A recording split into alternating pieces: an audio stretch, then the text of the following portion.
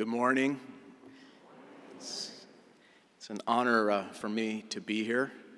I want to thank my colleague and my friend and confidant, Reverend Laura, for inviting me. It's a beautiful thing to have a friend just down the street. I'm not sure I actually merit this honor. I'm not sure I'm a big enough person to be here. And I'm saying that mostly because my feet don't touch the ground in this chair. Perhaps a sign of something. You'll decide when I finish this sermon, I suppose. So most people in business know about something called the 80-20 rule. It's this simple truth that most people in most jobs have to spend 80% of their time doing the things in their job they hate in order to spend 20% of their time getting to do the things about their jobs that they really love. Now, I became a rabbi mostly because I loved being a Jew when I was a teenager. I loved my Jewish summer camp. I loved the Sabbath there. I loved the hippie guitar-playing counselors and their music. It was the 70s. I loved the pretty girls from Chicago with flowers in their hair. It was the 70s. I loved the rabbis there who seemed so wise and looked as if they knew a special secret that other people didn't. I loved my youth group at my temple in Minneapolis. I loved my Jewish friends, the dill pickles at my bubby's house, the smoked whitefish on Sunday mornings my dad got up early to buy from the deli. I wanted to be a rabbi because I loved so many things about being a Jew. And I was sure that when I finished rabbinical school, I would spend my time making our camp as great for our temple's kids as mine was for me. I would study and teach the Talmud. I would write inspiring sermons, read and write wonderful books, and ponder the great mystery that is life itself. Day after month, after year, after decade, I would do those beautiful things until I would rest forever with those who came before me, cradled like Abraham, Isaac, and Jacob in the arms of God. And that's pretty much the way things have turned out for me in my career choice, about 20% of the time. But 80% of the time, my job goes something like this.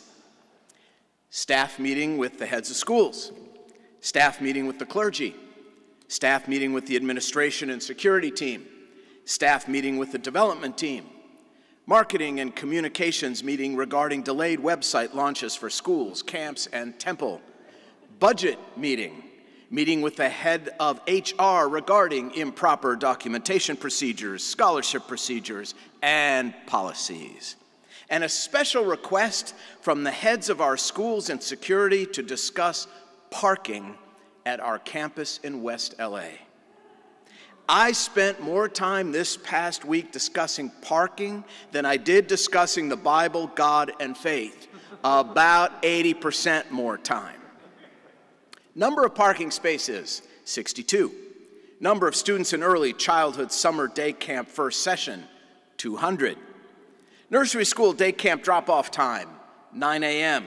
Elementary school day camp drop-off time, 8:15 a.m. Amount of time to clear lot, insufficient. Backup on Barrington to Olympic, wait time 7 minutes on average. Number of conditional use permit violations as a result of said backup, 2. Likelihood of neighborhood council filing a complaint with the city, extremely high. Number of additional spaces needed, 50. Cost of moving all staff not already required to park off-site to additional rented off-site parking, $40,000. Total estimated summer off-site parking budget, if additional spaces can be found, $75,000. Why can't we just get the people in and out faster? I asked the head of our nursery school and the elementary school summer day camps. How long does it take to drop your kid and leave? And that's when she laughed. The head of our nursery schools, an amazing early childhood educator, the best I have ever seen. She's friendly and warm with the kids and parents, but she is all business in meetings. She was laughing out loud at my seemingly simple question. It's the separation, she said. Rabbi, it's the first week of camp, and it takes time for the new children to separate from their parents. And it takes even more time for the parents to separate from their children. How much time, I ask. Sometimes all morning, she answers. We can't get the parents to leave sometimes, and sometimes the kids just can't let go. It'll be better in August, but for now, we can't get the cars out of the lot any faster. Come on. How bad can it be, I challenge. Show up tomorrow at 9 in the morning and see for yourself, she answers. So I did. Friday morning, I stood at the gate of the Temple's West LA summer camps and watched a parade of anxious parents with 3-year-olds wrapped around their legs like Velcro, begging them not to let go. There they were, teary eyes, drippy noses, outstretched pleading arms, the whole bit. And that was just the moms.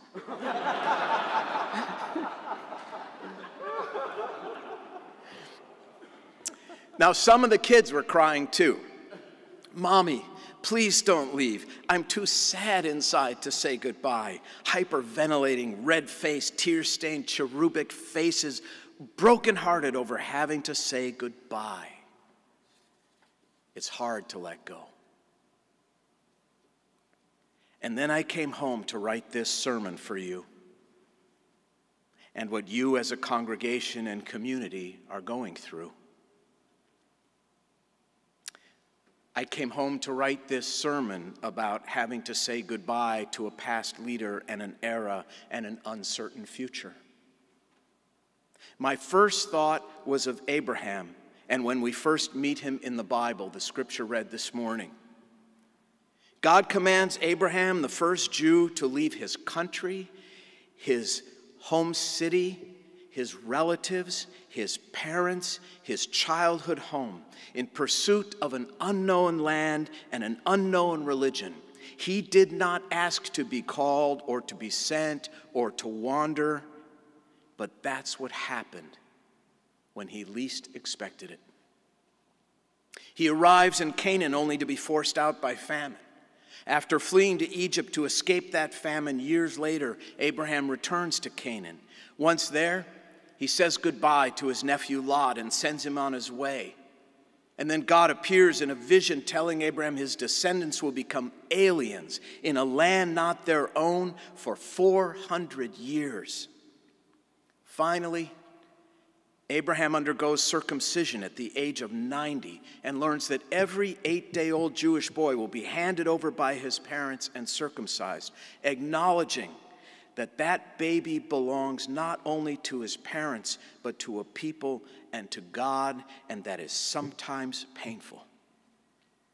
And soon after that, Abraham is asked to sacrifice his own son. Sitting at my desk thinking back on those crying children at our day camps and Abraham's life some 3,000 years ago and this holy place, the words come to me with Zen-like clarity. All of life is separation. I'm not one to overly idealize separation. It hurts. Anyone who's put a beloved dog down or handed a set of car keys to their 16-year-old for the first time knows that even ordinary goodbyes can be so painful. The tears in parents' eyes are always bittersweet at a christening, a bar mitzvah, confirmation, graduation, or wedding. I've officiated at many, many hundreds of weddings, and each time I watch those dads hug their daughters and place them into the arms of another man, and I think of my own daughter, and I just do not know how I will do it. Yes, I want her to live a full, beautiful life. Yes, I want grandchildren. No, I do not want to let her go. And of course, there are more difficult separations too. A funeral for a baby in a coffin the size of a shoebox. The flipping off of your mother's respirator switch in the ICU. The hapless Sunday father returning his children to the house he once lived in and the woman he once loved. A son leaving his father behind in the nursing home as he gets on a plane to return to Los Angeles, so far, far away, and wondering if that was the last visit and the last kiss. Playgrounds, airports, dorms, hospitals, front doorsteps, nursing homes, cemeteries, all full of painful goodbyes. But it has always helped me, and I hope that it will help you too, to know that Judaism mandates goodbyes be said with a certain measure of hope. We end our Sabbath each Saturday night at sundown with Havdalah, a beautiful ceremony that means separation. It includes extinguishing a candle in sweet wine and ending with a song asking for a week of peace and a time of redemption for all of humankind. Our Passover Seders end with the words, "Next year in Jerusalem," which is our way of saying we hope for peace in our spiritual homeland. Our Torah, which are the first 5 books of both the Hebrew and the Christian Bible, our Torah is read from beginning to end in 52 one-week sections each year. And in the fall, when we conclude the reading of our Torah scroll with that very last section, we immediately roll it back to the beginning and start again. Funerals end with a morning prayer called the Kaddish, a prayer that does not contain a single reference to death. It is entirely about the generous gift of life and God's goodness. At the completion of the 7-day mourning period after one of our loved ones die, which is a time when we stay home and allow the community to care for us, it is customary for me, the rabbi, to conclude that 7 days by taking the mourners out of their home for a brief stroll, literally walking them back into life. Now get this, the word goodbye does not even exist in Hebrew. There is no such word. When saying goodbye in Hebrew, we say lehitraot, which means see you again. Somehow, Jews trust that every ending is also a beginning, even a painful ending. Now, since we began with Abraham, let's recall the story of God's decision to destroy the wicked cities of Sodom and Gomorrah. God's last instruction to Abraham and his family is to flee those wicked cities before God rains fire down upon them. And then God warns, do not turn around. Do not look back at the destruction. But as they flee, Lot's wife, Abraham's niece, she cannot help herself. she turns around to look at the wreckage of where she came from. And then, as the Bible puts it, she turns into a pillar of salt. Now, I have always understood this to mean that if we are too focused on the past, especially the pain of our past, the wreckage and the fire, we will become paralyzed and bitter like a pillar of salt. And if you think deeply, very deeply about our two traditions, you realize that both Judaism and Christianity are fundamentally about the future. Thy kingdom come.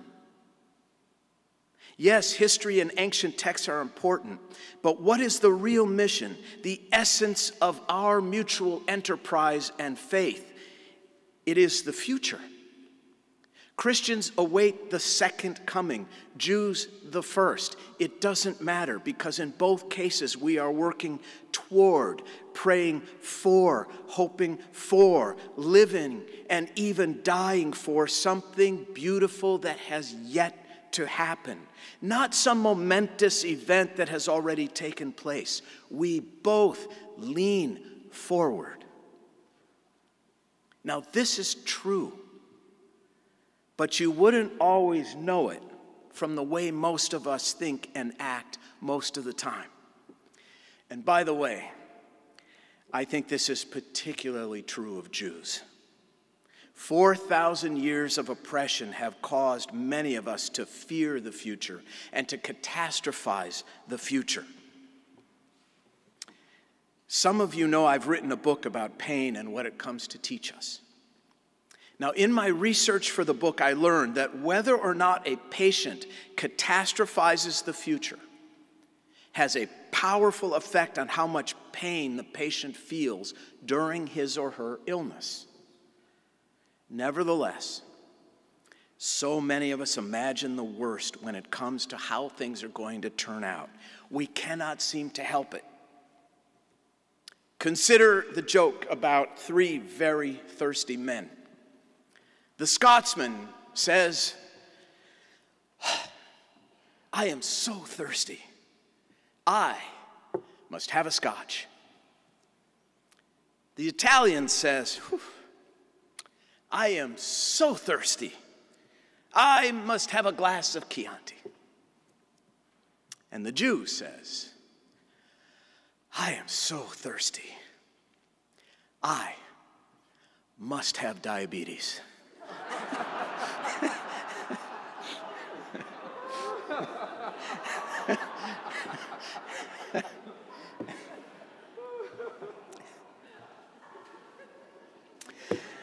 We can't seem to help it, you know. We just see the tunnel at the end of every light. I don't know.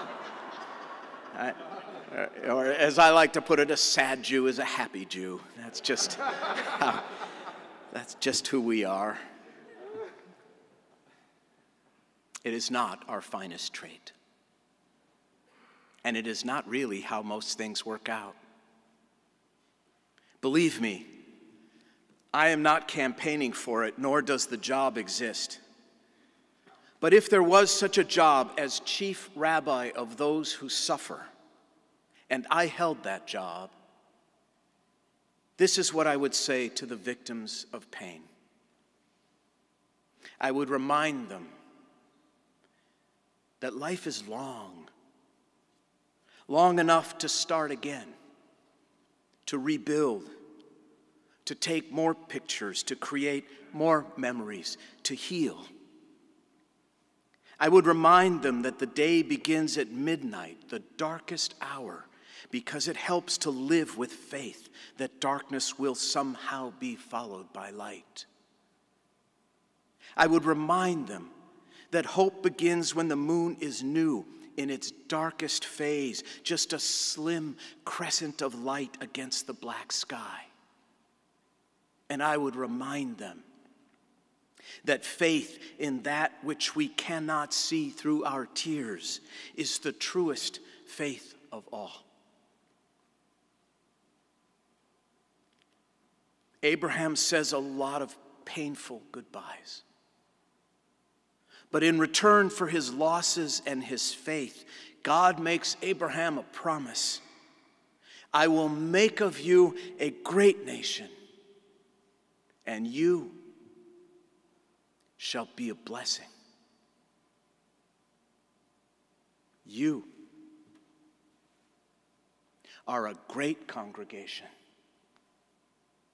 And you too, despite a painful goodbye, will go forward to become an even greater blessing. I watched all of those parents picking up their kids from day camp yesterday afternoon. The little ones ran into their arms full of finger paint and laughter, the morning's fear and anxiety long behind them, wrapped around their mommies and daddies with all their 3-year-old might. They were happy, and mom and dad were proud. It was a simple, ordinary moment. But in it, I saw again the exquisite truth of Abraham's life, yours and mine. All of life is separation. Every departure, an arrival. Because blessings do not come any other way.